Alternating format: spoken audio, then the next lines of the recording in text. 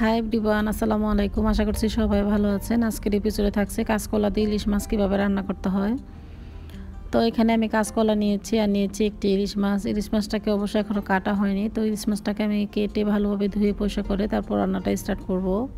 তো আশা করছি আজকের রেসিপিটি সবার ভালো লাগবে। যদি আমার রেসিপিগুলো আপনাদের ভালো লাগে থাকে অবশ্যই আমার চ্যানেলটিকে like, comment, share and subscribe করতে ভুলবেন না। তো চলুন চলে যাই এখন মূল রান্নায়। আমি এখানে ইলিশ মাছটাকে কেটে নিয়েছি, দেখতেই পাচ্ছেন। আর ইলিশ মাছটাকে এখন খুব ভালোভাবে ধুয়ে পরিষ্কার করে তারপর রান্নাটা শুরু করব।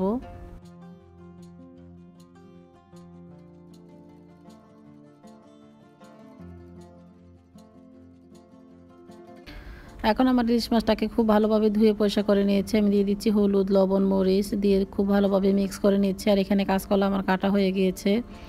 আমি এখানে টোটাল 6টা কাঁচকলা নিয়েছি, নিয়ে তারপর খুব ভালোভাবে ধুয়ে পরিষ্কার করে পানিতে ভিজিয়ে রেখেছি। আর এক চুলায় আমি এখন ফ্রাই করে নিব ইলিশ মাছটাকে, আর অন্য চুলায় আমি কলাটাকে সিদ্ধ করে নেব। আর ইলিশ মাছটাকে ফ্রাই করার আগে আমি অল্প পরিমাণে লবণ দিয়ে দিয়েছি যাতে তেলটা ছিটে গায়ে না আসে।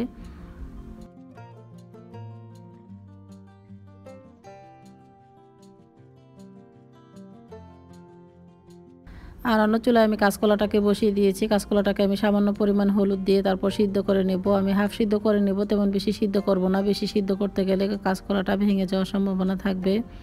তো এখন আমি একটা স্ট্রেনারে বেরিয়ে নিচ্ছি। তো চলে এসেছি মূল রান্নায়। আমি চুলাতে একটি ফ্রাই প্যান বসিয়ে দিয়েছি, দিয়ে দিলাম হাফ কাপ পরিমাণ পেঁয়াজ কুচি, 3-4টি কাঁচামরিচ, আর দিয়ে দিলাম পরিমাণ মতো সয়াবিন তেল। এখন পেঁয়াজটাকে আমি হালকা একটু ব্রাউন করে ভেজে নেব। তো পেঁয়াজটা আমার হালকা ব্রাউন করে ভাজা হয়ে গিয়েছে। এখন 2 টেবিল স্পুন পরিমাণ আদা আর রসুনের পেস্ট দিয়ে মশলাটাকে খুব ভালোভাবে আমি কষিয়ে নেব। আর আমার মশলা লাগছে এখানে হাফ টেবিল স্পুন পরিমাণ হলুদের পাউডার, মরিচের পাউডার, ধনিয়ার পাউডার আর পরিমাণ মতো লবণ।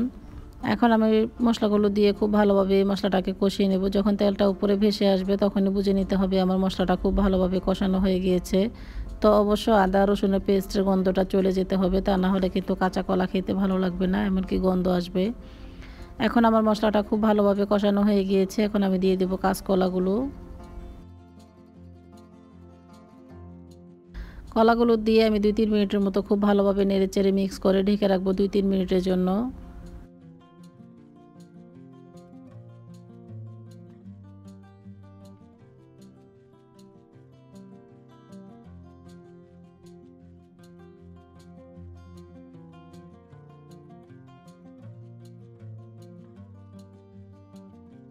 ফিরে এলাম 2-3 মিনিট পর। আর এই 2-3 মিনিটে কিন্তু খুব সুন্দরভাবে আমার কলাটা কষানো হয়ে গিয়েছে। যেহেতু আমার এটা হাফ সিদ্ধ কলা, তেমন বেশি কষাতে হবে না। এখন দিয়ে দিলাম পরিমাণ মতো পানি।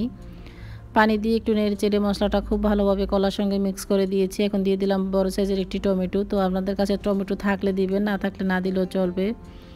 তবে টমেটোটা দিলে খেতে ভালো লাগে, একটু টক টক লাগে, কারিটা খেতে ভালো লাগে। এখন লাস্টে আমি দিয়ে দিলাম ফিশগুলো দিয়ে খুব ভালোভাবে এখন উপরে একটু মিক্স করে দিচ্ছি। তারপর ঢেকে রাখবো আমি 2-3 মিনিটের জন্য। আর এই 2-3 মিনিটে কিন্তু খুব সুন্দরভাবে বলক চলে আসবে কারিটার মধ্যে।